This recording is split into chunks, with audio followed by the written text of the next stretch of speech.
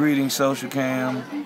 Pastor Carlos Rogers here, New Chicago, Church of God in Christ, 1137 Louisville Avenue in North Memphis. I first want to thank everyone who has sent out their condolences and everything for loss of my grandfather, the pastor emeritus of the church, Dr. E. Dickerson.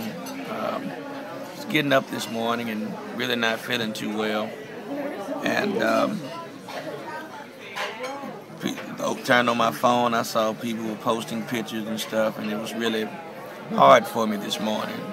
And when I got to church and saw that the choir was going forth and praise and worship, and the Spirit of the Lord was taking over, I was able to make it through and do like He would want me to do and continue to carry on with the ministry.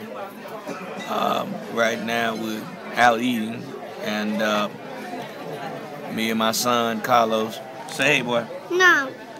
Okay, he doesn't want to say hey. And Minister Kenneth Larry, my partner here. Hey, Social Cam. And so we go carrying on. I'm blessed.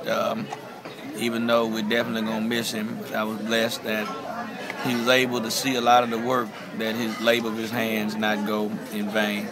Allowed to see the church be renovated and start growing and things moving in the right direction. In fact, both of them, him and my grandmother, were able to see some of those things happen. And so we're grateful for that. Of course, we're going to miss him, and he's my partner.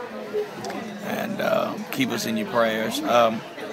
But we had a wonderful service at New Chicago.